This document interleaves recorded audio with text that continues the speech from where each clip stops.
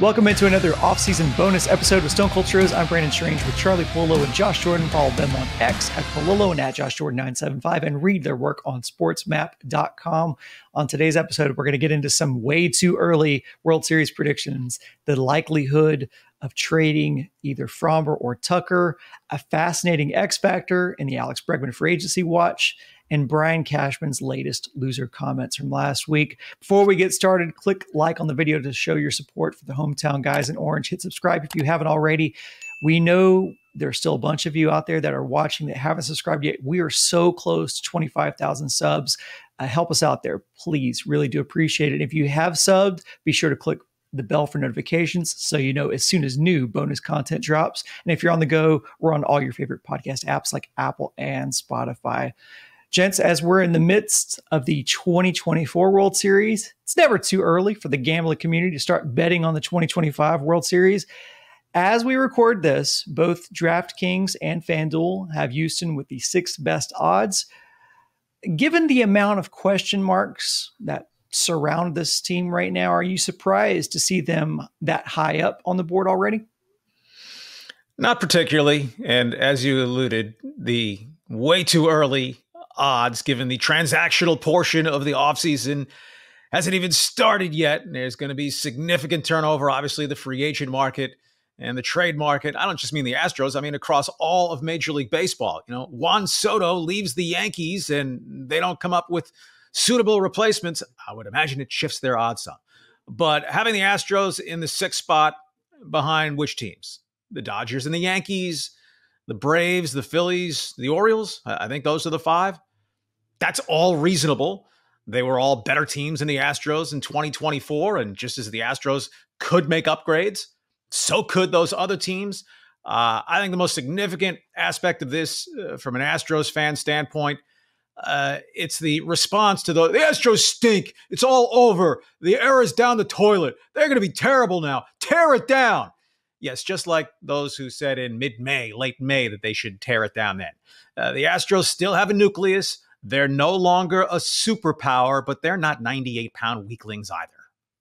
Yeah, I'm cool with these. It's all the usual suspects with these odds. They're in front of the Astros. It's not all that surprising. And, you know, outside of Bregman, he's the question mark. But for the most part, the Astros are going to have almost everybody back. And Verlander, we know, didn't do a whole lot. So if they don't make any moves and they kind of just stay status quo, I don't see how they won't compete for the AL West. And, you know, because even Seattle and the Rangers have worse World Series odds than the Astros do right now for good reason.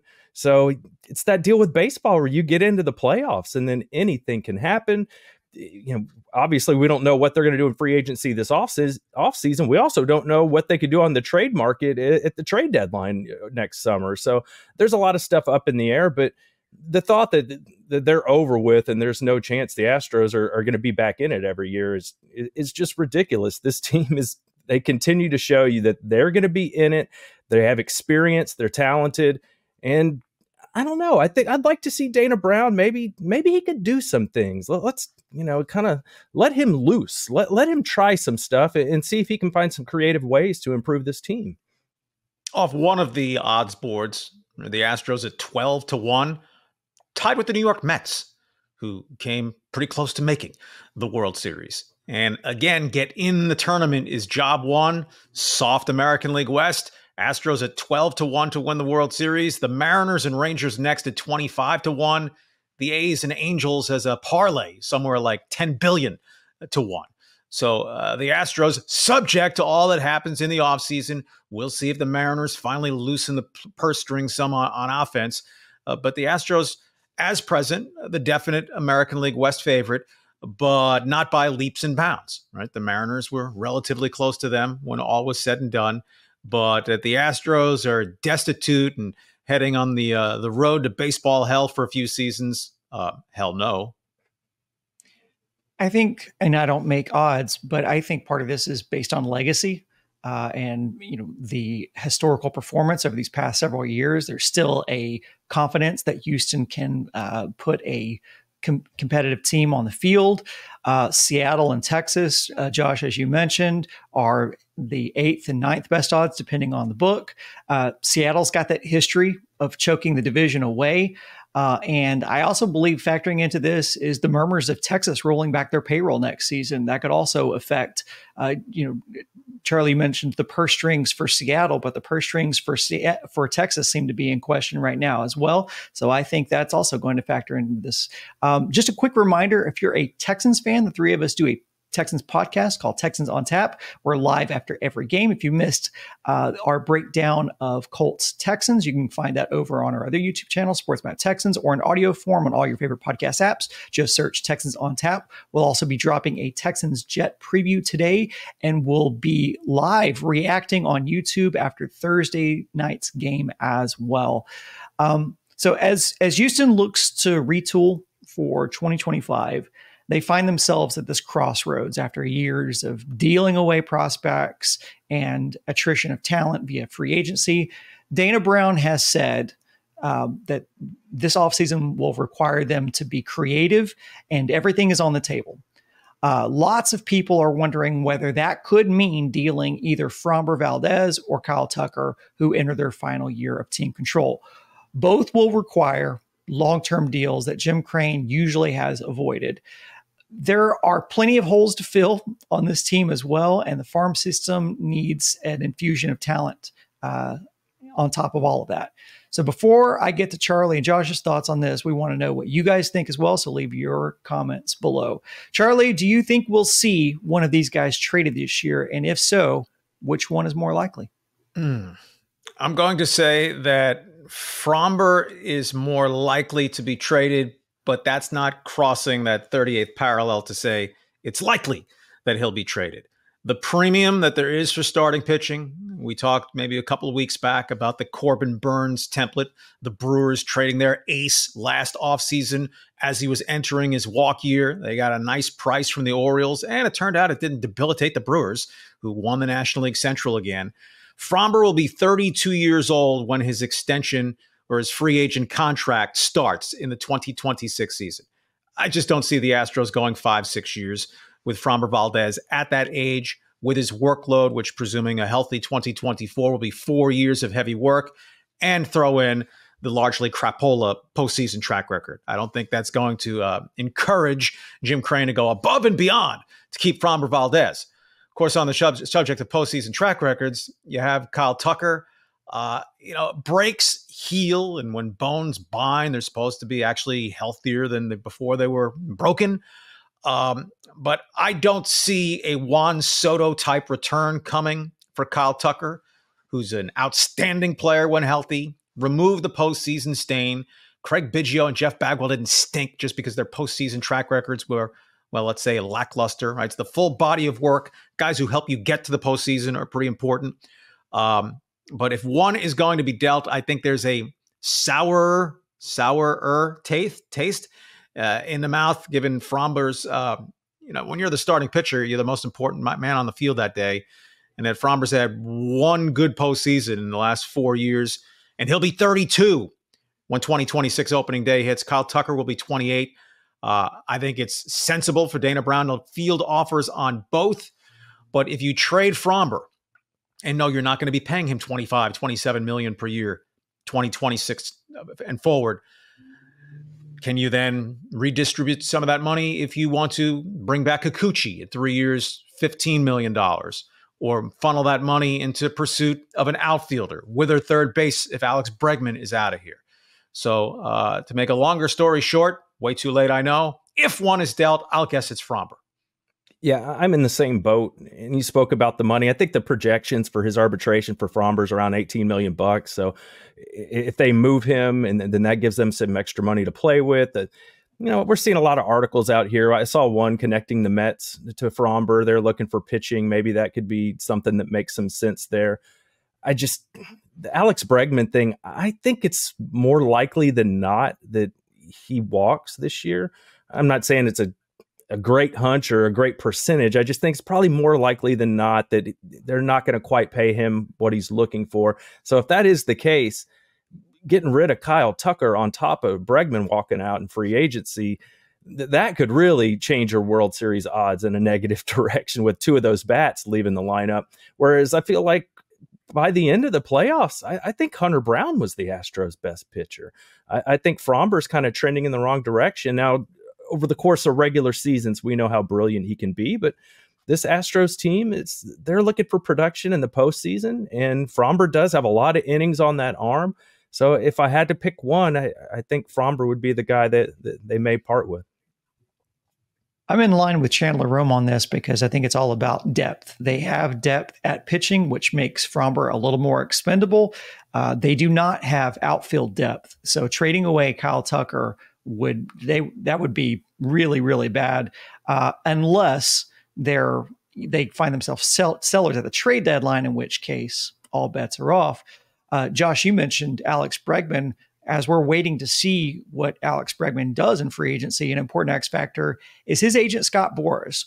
Boras had what most considered to be a disastrous offseason last year with his clients, Cody Bellinger, Jordan Montgomery, Blake Snell, Matt Chapman, all unable to secure that long-term deal that they were anticipating and instead settling for shorter deals.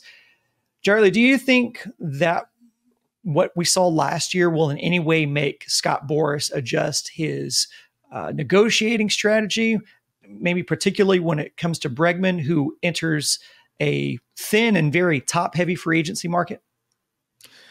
Boy, it's a good question. Does Boras view this as his vengeance tour? I'm going to get all my long-term contracts from Soto on down this offseason. He's typically very patient, waiting out the market. A number of his guys didn't sign into March last year. Boras can reasonably say, you know what, with Matt Chapman, I won. Right? He signed the short-term deal with the opt-out and then got the gross overpay from the Giants that Boras will be trying to whack the Astros and all other suitors over the head relative to Alex Bregman. You know, Boras seems to have these mind meld abilities over certain franchises. I mean, there are rumblings that the Phillies are going to be in on Soto. Right? Bryce Harper is now a full-time first baseman, but making mega money in what they've paid Aaron Nola and Zach Wheeler. But Boras has, I don't want to say patsies. The Phillies have been a really good team year in, year out now. But where Boras thinks that he can squeeze the most money, he seems to, over time, win more often than he loses. But what does the client say? Does Alex Bregman say, look, I'm either going to get 9, 10 generations worth of wealth or 11 or 12 generations worth of wealth, but I want to know early in the offseason so I can get settled in with my new franchise, where I'm going to relocate with my wife and young child, the lineup I'm going to fit in, my read on things. And as certain teams come off the board, yeah, maybe Boras can still find money, but maybe it's a less desirable place for Alex Bregman to go. I mean, the Tigers came out of nowhere this year. Are they willing to pay big for a third baseman? Alex Bregman look forward to going to Detroit. Small crowds, crummy weather early in the season. Or does he just view it purely from the pitcher's park for the most part? How does the player, and obviously where the Astros are concerned, I agree. I think Bregman's a goner when all is said and done. But Alex Bregman, as he surveys the field, right? Seattle is a logical place. But pitcher's park, but does Bregman view it as a chance to stick it to the Astros if they would not keep me as a pillar the way that they did Altuve and they put him in the Springer Correa category? Arizona has a decision to make this week. Eugenio Suarez, who was phenomenal in the second half of the season, a 1-year, $15 million option. D-backs may well pick that up. Well, there goes one possible Bregman contender off the board. You can overplay the hand. You know, Bregman, so many players have found, well, I just let my people take care of it. Really? Are you not a grown-up able to say, hey, this is where I want to go, get it done, unless they're extremely lowballing it? And let's add, if the Yankees don't get the World Series back to Los Angeles, free agency starts by Monday. So does Boras strike early, be it with Bregman or any of his other clients? And is there more early substantial activity in this market than, as you talked about, Brandon, a year ago? The thing I noticed with Boras, and we've talked about it on this channel, it seems to me he likes to use teams like the Astros is, oh, the Astros are interested, so that's why we want these other teams to pay more because, oh, the Astros are going to swoop in and take my client. So the number's really up here when Boras, the number's down here, but he likes to make it seem. I remember rumors in the Correa negotiations that it could have been something wild, like not just 300 million, but 400 million for Correa. I mean, just wild numbers up there. So I think that's where Boris sometimes gets in trouble, because he gets his client kind of buying into this number that is really not all that attainable. And then when it comes around to signing contracts and that number's not there they were counting on, then they're willing to wait a little longer because they believed what Boris said their market value was. So if that's the case, and we saw what happened last year where a lot of guys were disappointed, they did not get those big long-term deals that they thought they were going to get with Boris. Will they go into this year thinking, okay, maybe I'm not going to wait so long. Maybe the first long-term deal that I find acceptable, maybe I should just take that before somebody else comes along that they may offer that deal to, and they sign it. And then you're left going, oh man, I lost my shot. Now all these teams are filling spots with other guys, and I lost my opportunity to get that long-term security contract that I want. So I think that, like Charlie mentioned, I think the players that are working with Boris need to be the ones kind of in charge of this. And if they see something they find acceptable, go ahead and take it, and don't press your luck, because you might end up left out and then having to play, bet on yourself for another season. Sometimes it works, sometimes it doesn't. Yeah, there are two games kind of at play in free agency. Musical chairs, right? You want to be in a chair of your choice when that music stops, and liar's poker. I mean, Scott Boras, all the agents, they use national members of the media. Ball clubs aren't adverse to putting out information and misinformation as they think it suits them. But Boris is always going to be a very busy man. Soto's the headliner, but he has Bellinger and Snell back out there. He has Corbin Burns, and of course, Alex Bregman of most prominent interest around here. The biggest loser, I think, of all of those was Jordan Montgomery, coming off of winning a World Series. He didn't get the deal that Boris thought he deserved. And then Montgomery, when he finally does sign and pitch, has a down year. And he was the one that was the most vocal about Boris's failings of him over the offseason. And on the Soto sweepstakes, the latest rumblings are that even the Dodgers could be involved in signing Juan Soto, which, if that's the case, just fold up the league, because, I mean, are you kidding me? They're going to be throwing basically fielding an all-star team out there. Look, my Captain Obvious take here is that the biggest X factor, as you said, Charlie, is what does Alex Bregman want to do? We saw with Altuve. Altuve wanted to be here. His agent Boris as well. They got that deal done in fairly short order. If Bregman wants to be back, he will be, because Houston, doesn't seem to have a lot of encouraging options at third, nor the prospect equity to deal for a third baseman. But I also wonder how much the Soto sweepstakes plays into it, just as teams lose out. They'll be looking for their plan Bs, and maybe Bregman is a suitable plan B for some teams. Perhaps it's only even one dart thrown at the projection board, but Jim Bowden, the former Reds and the Nationals general manager, his guess for Bregman is 7 years, $185.5 million. That's 7 years at $26.5 million per season. I'm pretty confident in saying if he gets that, it will not be from the Houston Astros. Yeah, no, absolutely not. And smartly not. Right, exactly. So finally, we saved this topic for last because we know how exhausted everyone is with the sign stealing topic. We know you're tired of hearing about it. The problem is Yankees GM Brian Cashman just can't keep Houston out of his mouth, because he has to continue to make excuses for New York's postseason failures. Even getting to the World Series, the Houston Astros still live rent-free in his mind. He made again, just for back, I'm sure everyone by this point has heard the comments, but Cashman again attributed the Astros and sign stealing for the reason for their such a long absence in the World Series. After all this time, Charlie, is it just crazy that Cashman still continues to trot out these old, tired excuses? And secondly, do you think this actually resonates with anyone other than just the fringe fans on social media?